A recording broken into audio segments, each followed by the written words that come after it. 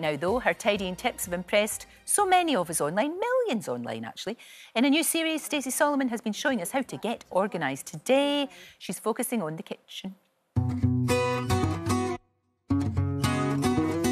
So I feel like most people are wearing a million hats nowadays and doing everything and constantly busy.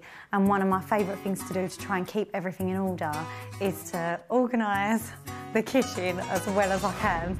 I will buy as much as I can in bulk. So instead of like a really small bag of pasta, I would buy this like giant one. Anyone who might have seen inside my house may recognise these and these. I love a jar and I love a label. So what I'll do is, I wouldn't usually use this, I was being posh for telly, but that will take ages. So let's just do it the good old-fashioned way. I would just pour it in. Obviously I know this is pasta. I don't need to write pasta on it, but I just love it. I think it looks nice, and also it just keeps me reminded of what I've got. Buying in bulk definitely saves money. We've got 4 kids between us, me and Joe, so buying bulk pasta has really changed our lives. Don't judge me. Woohoo! It's my baby. Just slide this in, shall I? There are some things in this cupboard that just give me life.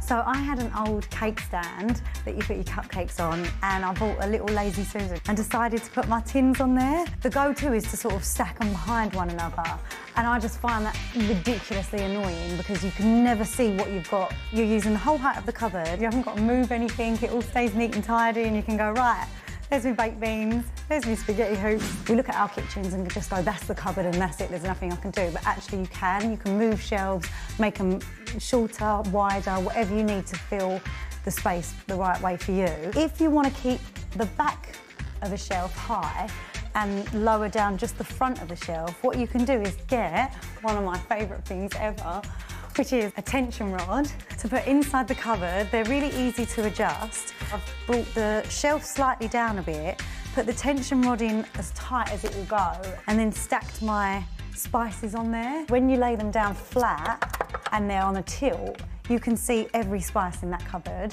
and it's easily accessible. You could potentially do the same with your tins. This is what I do in my spare time, guys.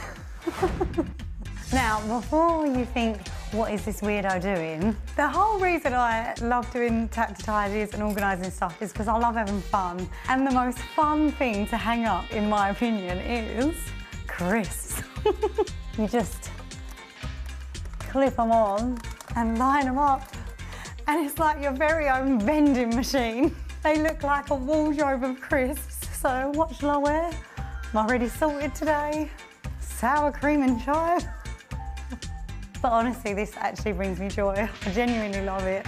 I'll never change. My crisps will be hung until the day I die. Happy organising.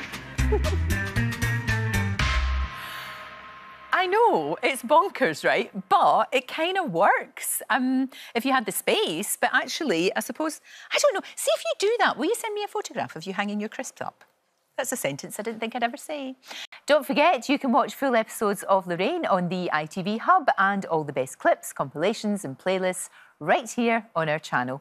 Just subscribe now and you'll never miss an upload. Click here to watch another video similar to this one, or click here to head to our channel's homepage to explore all of our exciting videos.